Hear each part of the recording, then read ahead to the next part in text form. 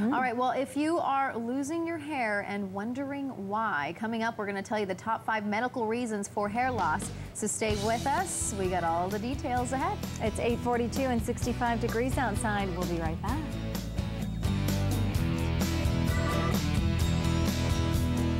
We're turning gears here. We're talking about hair loss, and hair loss could happen at any age, and it is a very serious concern for both men and women. But there are medical conditions that can cause that. So joining us with the top 5 medical reasons is President of Dermatex Hair, Loss-KUSI, and also Mercedes. And Mercedes, you're just going to have to pronounce your name for me because that one's too hard.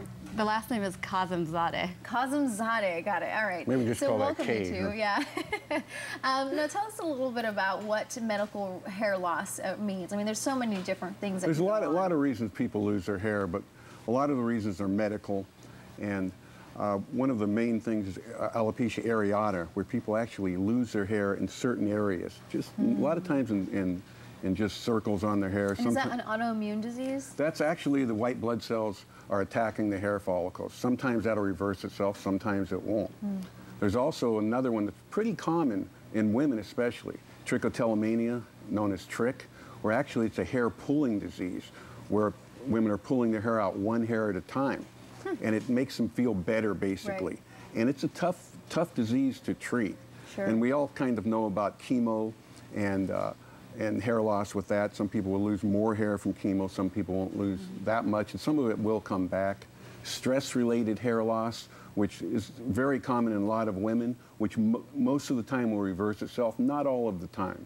And then also there's some hair loss from poor diet, but not that much. And Mercedes has scarring alopecia here, which is a fairly devastating type hair loss. Well, I think it's very brave of you to come here and share your story. I mean, it must be devastating and difficult, but you are looking gorgeous as ever. So what is it that you went through to get your hair back? I mean, we're looking at this picture. Yes. I was 16 when I actually had alopecia areata, which was stress-induced at that time, and I let it grow back. It took time. And then when I was 22, I started to have scarring alopecia, which is a little bit different. That is an autoimmune disease. And you basically get small patches of hair loss, which actually grow into each other, which eventually look like this.